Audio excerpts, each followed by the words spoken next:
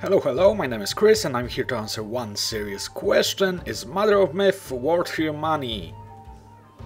Short answer, yes it is. Mother of Myth is a freemium game, we can call it like that, but don't be afraid, it isn't that bad with the payments. Actually, they're quite reasonable and they aren't that intrusive, forcing you to pay constantly to play and over and over.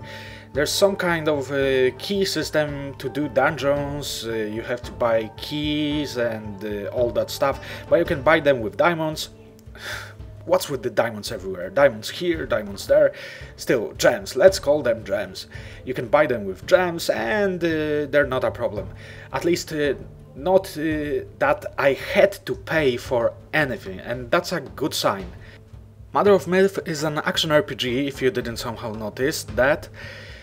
Some may say it's similar to Diablo, but it really isn't. It's as similar to Diablo as one book is similar to another, it's made from paper, it has covers and letters in it.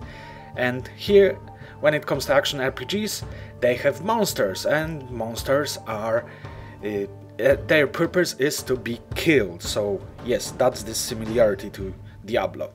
Other than that, it's a different type of action RPG.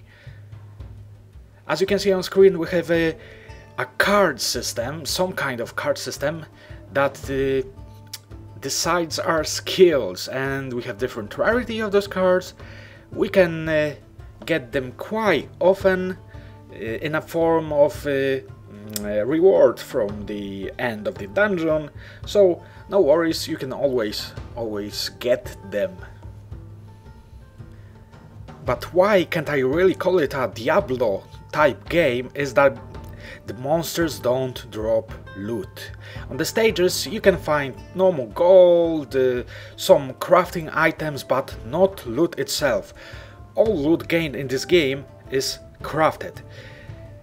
For some it may be good, for others it may be bad. For the company it's obviously win, because let's be frank, there's always a mean in a freemium game to get things very fast. So if you want to spend some dollar and buy some crafting materials, gems and other stuff, you can quite significantly speed up your crafting process, and that means you will get quite good gear fast, really fast, if you're willing. But there's also another side of the coin. You don't need to spend a dime and just play normally the game, and you will get the crafting components, you will craft better items, and you will progress the game in a normal action RPG fashion.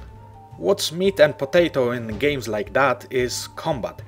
And in Mother of Myth, combat delivers. It's enjoyable, it's nothing extraordinary, but you don't use the mini stick, thumbstick or whatever, the circle to move your character. You just point in the direction or hold and press your finger against the touchscreen and you're going that way. And you just tap on enemies to start auto-attacking.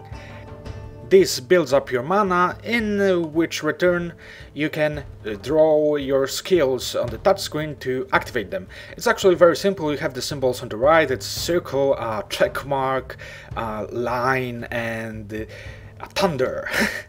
It's very easy to learn, and in midst of combat it doesn't really make problem to form one of those shapes, maybe besides the circle, because I noticed that sometimes, or actually quite many times, circle isn't really, completed and you don't do the actual attack.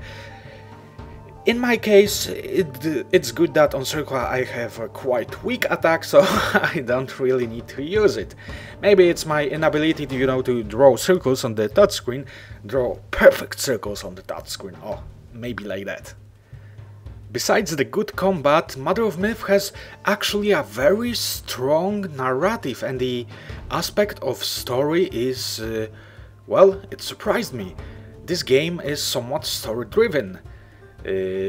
I won't spoil the plot, but maybe it isn't anything extraordinary, but still, in action RPG plots are usually there's an evil here, evil there, go kill those monsters, yeah, save the world, and that's it.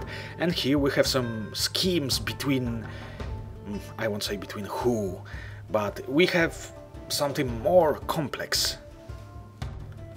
So in terms of the story in Mother of Myth, it was a nice surprise, because I wasn't expecting any meaningful story, and here I was wrong. To wrap it all up, Mother of Myth is definitely worth your time and money if you're willing to spend some, and it's a quite solid action RPG that you can have some fun with. Mother of Chicken gets a rating of juicy, tender chicken breasts. That would be all, thank you for today and see you next time.